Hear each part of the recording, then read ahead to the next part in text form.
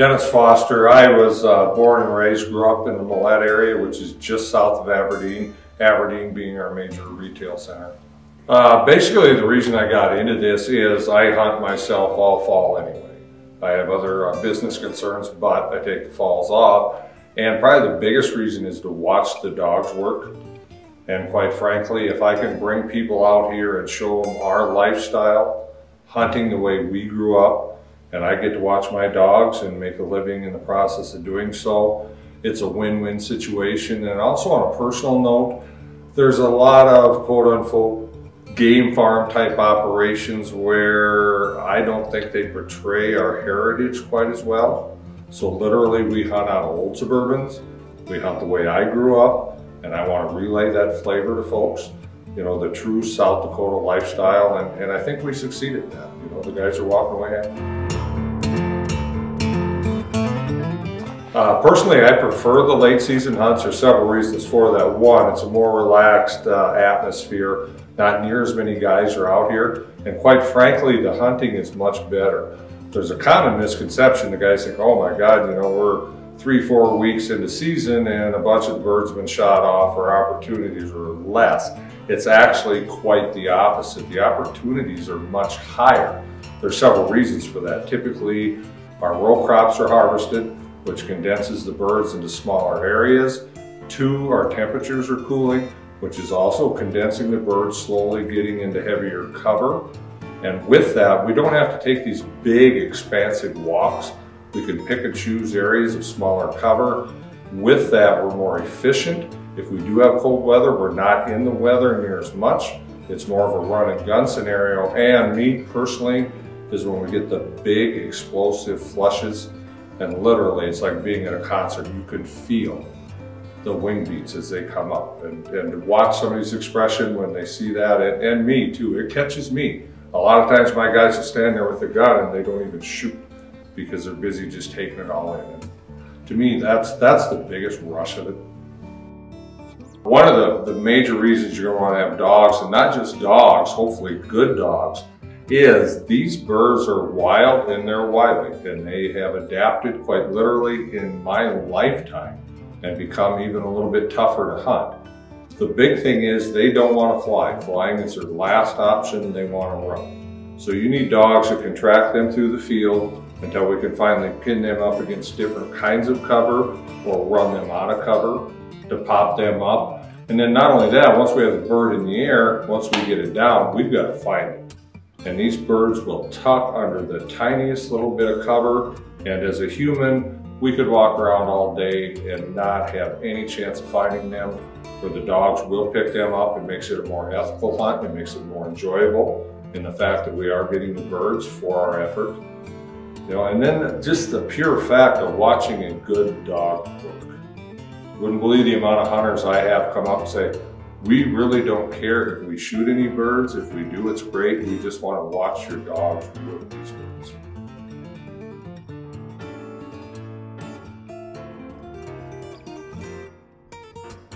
We're going to head out on a late season pheasant hunt, getting down towards the end of the year, which frankly is my favorite time of the year. Believe this or not, we've been praying for some cold and some snow. The crops are in. We've got about 1 foot of snow on the level, drifted deeper in places, obviously, about 15 degrees below zero. So with that, equipment becomes very key to success. These birds are jumpy. We have no room for air. A lot of that is what we personally wear to stay comfortable so we can actually be out there and perform ourselves all day. A couple of simple tips that people overlook, quite frankly, is footwear. Before season started, the folks at Red Wing got a hold of me, asked me what I'd like to have for some boots, and I told them I need something for early season, I need something for late season, but something light. They'd sent me some Vapor Treks, which I wore all through early season, lightly insulated, very light, comfortable, putting on a lot of miles chasing these scattered birds. Now the birds are grouped up tightly due to the cold and snow and the fact that our corn crop is, for the most part, harvested. Now we're quite cold and we're going through a lot of snow. And with that, typically heavy boots are, quite frankly, heavy. They're cumbersome, they're clumsy, and they tend to wear you out. It's hard to get your footing, brace yourself for proper shot stance, so forth. But I tell you, these Ice Trek boots, I am just tickled pink with them. Been wearing them the last several days. And they're a synthetic boot, and they're quite light, but they also maintain their waterproof nature. And one thing that I really like, and I'm not even sure what this gizmo is called, is they're easy to put on, because typically heavy boots, you're lacing and you're doing this, and as we get older, quite frankly, we get a little paunch, and we're about have our tongues hanging out trying to get laced up or unlaced at the end of the day. You simply just slip your foot into things. They go in that simple, and take this device and just twist her and get it to whatever comfort level you like. And quite frankly, it is that simple. Another thing that I found, I've been wearing these Columbia pants for a little more warmth and also protection in this snow as we get to pounding around through it, so it isn't sticking to us and we get in the vehicles and it's melting on us and we end up wet. These are waterproof, but another thing I like is they've got this inner lining that's got elastic, because quite often you'll step through deep snow and you'll go over your boots, it'll sit on your pants, and it'll end up finding its way in there and melting, and you'll have wet feet at the end of the day, even though you do have waterproof boots. You simply pull this elastic lining over the top of them. I mean, that is tight, nothing's getting in there. Pull your pants down and you're good to go. On the flip side, at the end of the day, one of the nicest things is getting out of your heavy clothes and your boots. You simply pull this stuff up and you snap that thing off, pull like that, and you're out of them. It's just that simple. Little things like that go a long way for not only comfort, but your pure enjoyment in the day. And you're gonna find if you're going out there with a better attitude, you're gonna shoot better, you're gonna end up being more successful. So, something to consider, and definitely something you're gonna wanna do.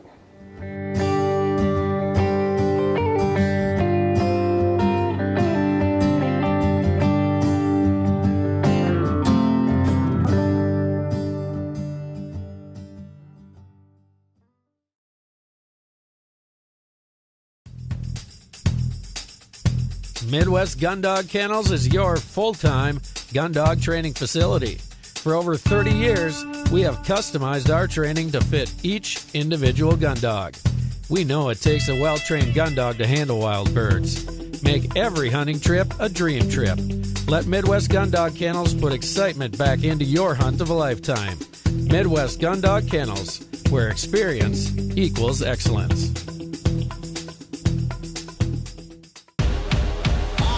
Make your next day on the water even better with Airwave Pedestal, the only air suspension system that can be custom adjusted to the weight of the rider. No unreliable springs, no oil-filled shocks to leak. Our patented design utilizes a two-stage suspension system to smooth out the roughest ride, while limiting travel to an industry-leading 2 inches. This boating season, enjoy your time on the water to the fullest. Find out how at airwavepedestal.com.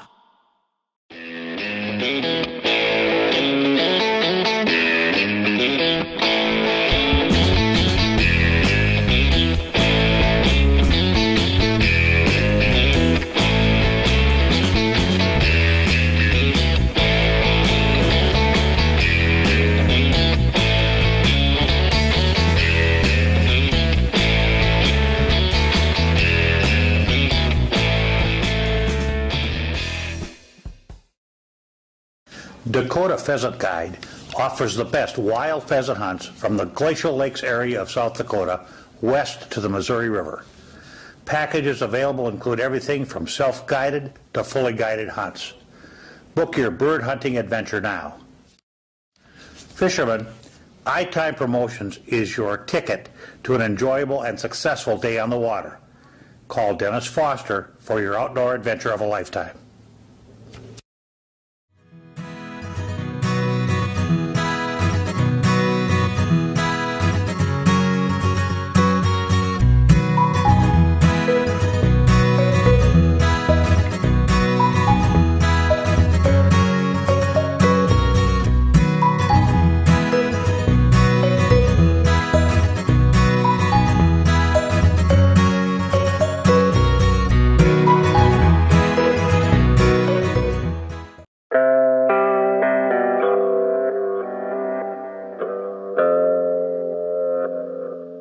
Well, we've just about got everything ready to run outside, throw on some heavy coats, go out in the cold weather, load the dogs up, and actually start hunting. We just talked about what we're putting on our feet. Now, more importantly, we need to talk about what we're putting in our hands, namely our guns, to knock down these late season birds. And there are a couple key things that you're going to want to be aware of. First thing is chokes. I run a modified in most cases, perhaps improved modified. We're going to want tighter patterns because we need to reach out and touch these birds and touch them very firmly at that. These birds are tough, they're wild, they do not like to die. You need to bring them down so they can be picked up quickly by the dog so they're not running off on you, spooking more birds, because these birds are flighty this time of year. They're going to be longer shots. Another thing I should allude to is shoot quickly. Do not dally around. Now with that, I shoot a modified, where a lot of guys shoot an improved modified, and quite frankly, I think I can get by with a little more open choke because of the shells that I shoot, namely the Fiocchi brand of shells. And the nickel-plated shot, I feel, stays in the column better, so it stays tighter downrange because it isn't deforming like just pure lead does as it's hitting each other and becoming slightly deformed, and it's starting to fly off and scatter around a bit. To start the season, we were shooting 2 3/4 inch shells, very hot shells. Start with number 5s, quickly graduate to 4s. Obviously the nickel-plated stuff, fast shells. Now we're moving into the 3-inch stuff, and it's imperative that you do have quality shells. We're going to shoot the 3-inch golden pheasant variety, and actually shooting 1 3/4 ounces, which is a big payload. And we're tossing that downrange at them at 1,200 feet per second, which is going to hit these birds hard. That being said, these birds can get very rangy. If we need to, we'll actually step up to a turkey load. The golden turkey loads, basically the same shell. We're shooting 1 3/4 ounce, nickel-plated 4s, but these are spitting them out at 13 and 25 feet per second. A bit quicker. It's going to get to them quicker before they do get out of range, and then also before your shot is off where you were actually pulling the trigger wanting the shot to go. Another thing I should allude to too is if you are a quick shooter, we don't need big leads on these birds with fast shells. Basically put it on their nose, keep swinging, shoot instinctively, you'll do your best. I find the guys ask me, how much do you lead? I don't know. I shoot instinctively. The birds come down. The more you think, the more you're going to goof up. But the key to the whole story here is shoot quality ammunition, tighten your chokes up, shoot quickly. You're going to put more birds down. You're going to have a more enjoyable experience. You're going to get out of the cold quicker with a full bag.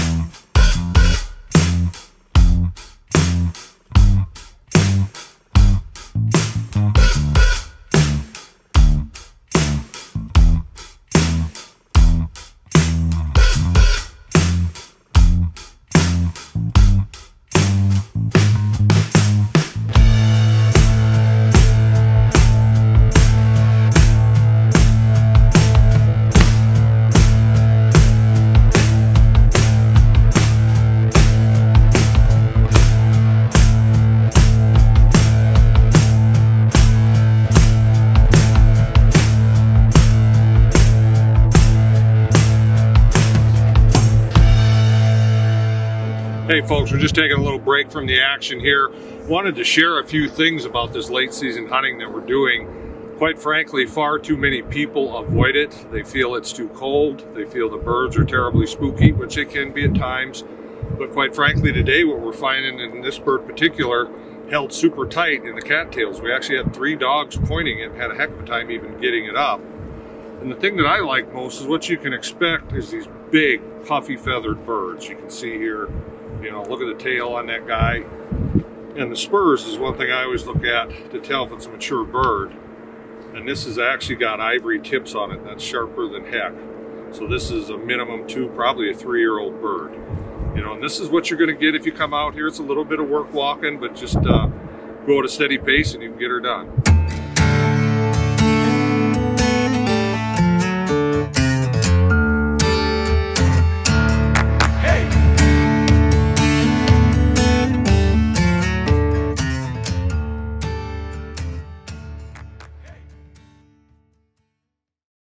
High Point Pet Foods presents Country Creations Dog Foods, offering quality nutrition for the life of your canine companion. To fuel the fire of puppyhood into keeping the energy level high of an active young dog, optimizing the performance of the hard-charging adult, or having a quality diet for your senior canine companion. Country Creations has you covered with their quality formulas. Get in touch with High Point Pet Foods today.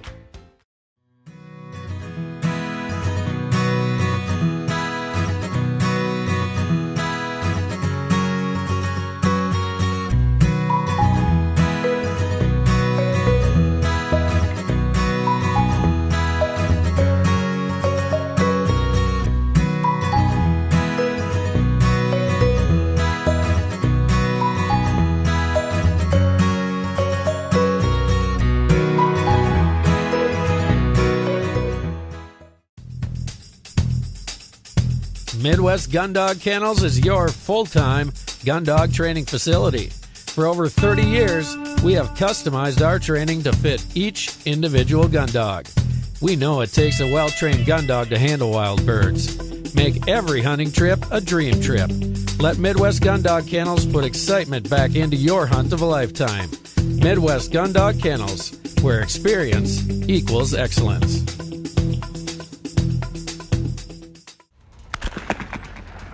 Well, as you might be able to tell, I spend a lot of time behind the shotgun.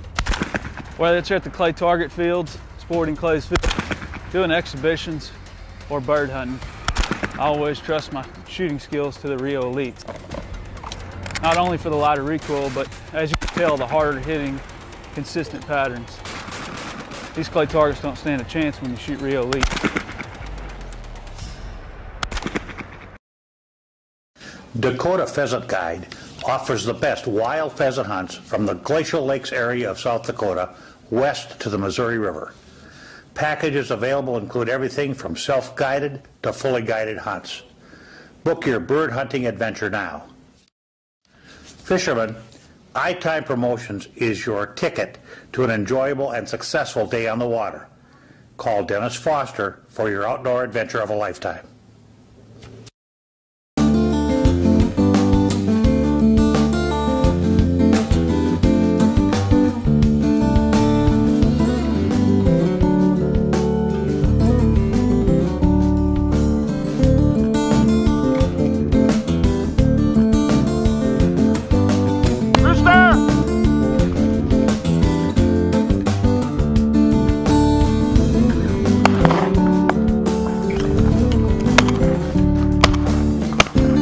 Shoot that bird!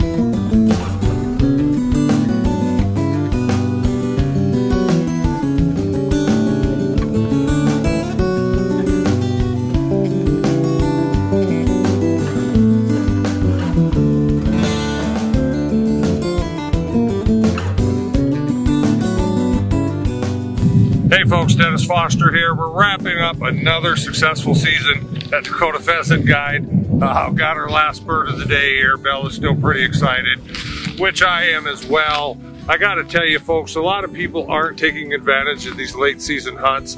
They feel it's too cold, so forth. With the warm weather clothing that we have nowadays, it's really not too bad. Dress properly, Get out there, you're moving around quite a bit, you're not going to be that terribly cold. The biggest benefit is these birds are bunched up tightly. You're going to get these big, beautiful, fully feathered, colored out birds, mature birds. And quite frankly, we have not seen another hunter in the last 3 days. And you're going to find that.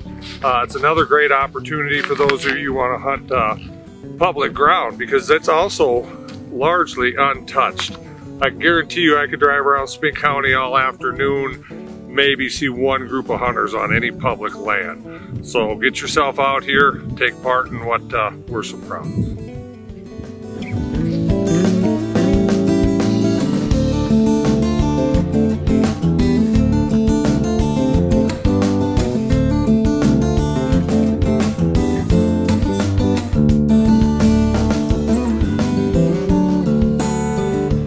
We just got done shooting a few birds, getting them cleaned up, and I pulled a couple gizzards, and I get a common question: why do these birds come up to the road in the evening? And quite frankly, what they're doing is they're coming up to get little bits of gravel, and what that does, they get it in their gizzards, and it helps them grind that food down to a finer format before it goes in their digestive tract down to their stomach, making it much more digestible. In particular, corn. That's not the most digestible thing in the world. So what I'm going to do is I'm going to open one of these up and show you exactly how it works. And what I'm going to do is I'm just going to take a knife and slice this open and show you the function of it. So I've got it partly open here.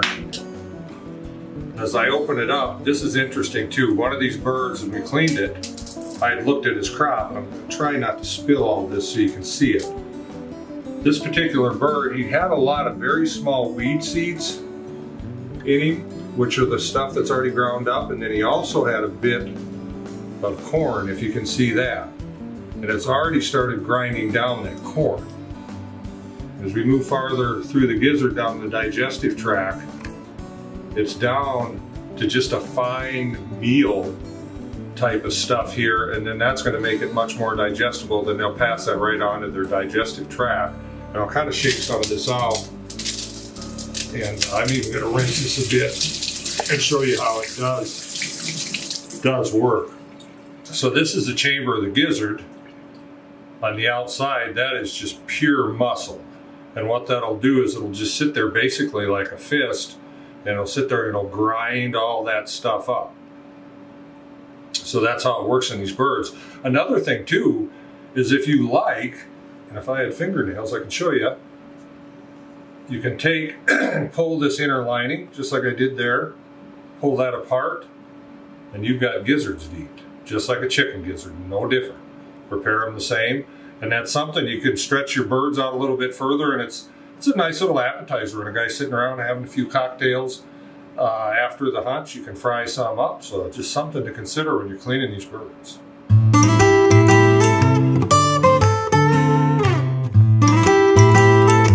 As fun as it is chasing these birds around, it's equally as enjoyable eating them. And we got kind of a way that we like to do it here. And what we'll do is we'll take the breasts, we'll hammer them out slightly with a meat hammer, soak them in buttermilk overnight. And there's kind of a two-part process to that. One, the hammering breaks up the fibers slightly, and also that buttermilk breaks them up. And as you can see, these were small pieces of breast, and they just end up puffing up when they hit that oil. It further breaks those fibers apart.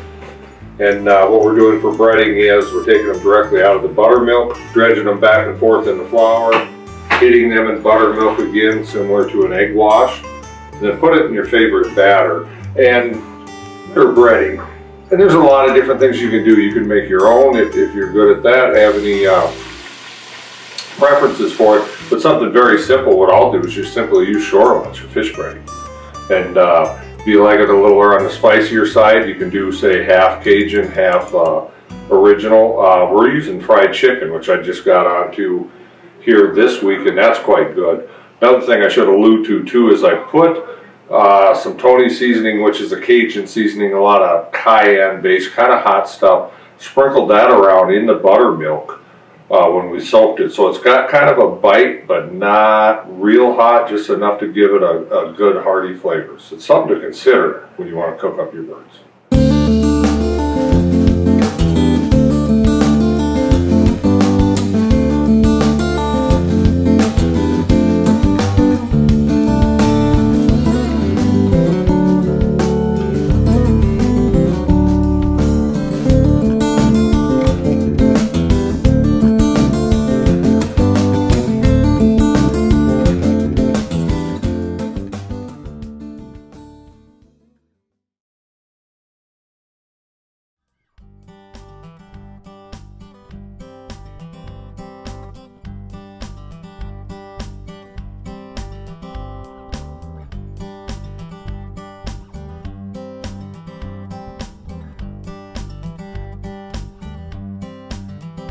diesel train rolls down the line as I'm headed for the land of corn and rye.